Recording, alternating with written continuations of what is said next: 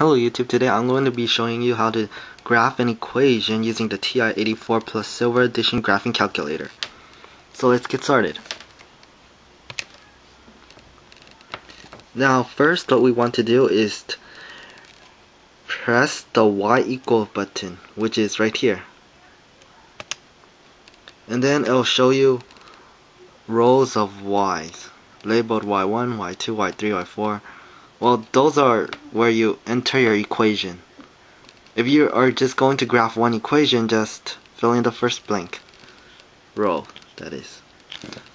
So here I have an equation that is already preset, which is y equals to x squared plus x minus 2.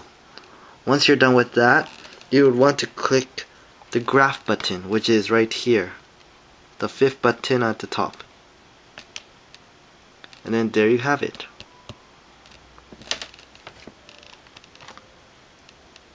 And then if you click the arrow buttons, you could see a little cursor moving around, and then it'll show the x and y coordinates.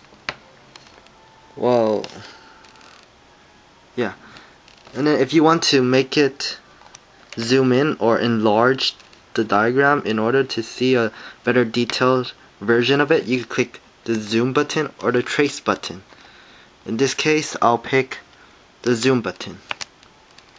And then we'll go down to zoom in, enter, and then we'll move the cursor to the spot where we want to zoom in, and then we'll click enter again. As you can see, it has now zoomed in, and that is part of the parabola of our graph.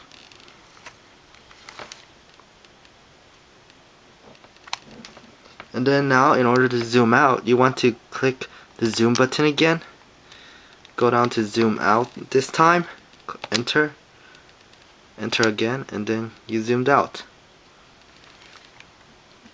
And then if you want to find a point on the parabola or your graph, then you want to click the trace button. And then when you move the arrow buttons, it stays on the line and it does not go out to a blank empty spot. And then the coordinates will show down here. And that this is especially useful if you're not sure if it is exactly on the line or on just the empty space, just a few pixels away from the line. So yeah, thank you for watching. Rate, comment, and subscribe.